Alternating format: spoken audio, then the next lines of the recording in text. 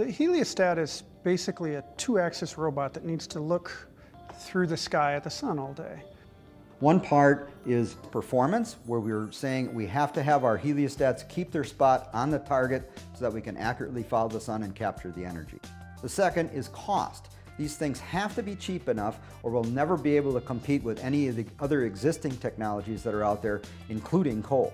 Finally, these are real-life systems. They have to sit out in the field for 25 to 30 years and still provide that performance. If we look at some of the large-scale field installations that are going in, you find relatively solid mirror reflectors. You find precision actuation made with large gears and precision motors. And you find anchors into the ground that are precisely situated and anchored with concrete. And all of that costs a lot of money.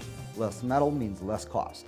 In a typical mirror module, there's a steel structure that's supporting the reflector, and the reflector is just kind of going along for the ride. We decided that if we need to use that glass material as a reflector, let's also use it as a structural component and use its stiffness and its strength to take cost out of the other components of the mirror module.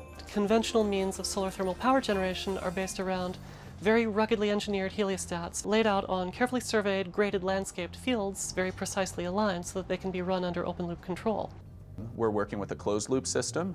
At every point in time, we know exactly where this heliostat mirror is positioned and we know where its reflection is pointing. And as a result, we can build structures that have much less material and much lower cost. The realization that led us to this new method of fine tracking of a heliostat's reflected sunspot was that we can actually use photometry. What we're talking about is putting cameras around the target looking back at the heliostat field. So for example, if the ground settles or the frame deforms a little bit, the software will automatically compensate for that change. Software is really cheap once you finish writing it. It doesn't matter how many heliostats we build, it's going to be the same price everywhere.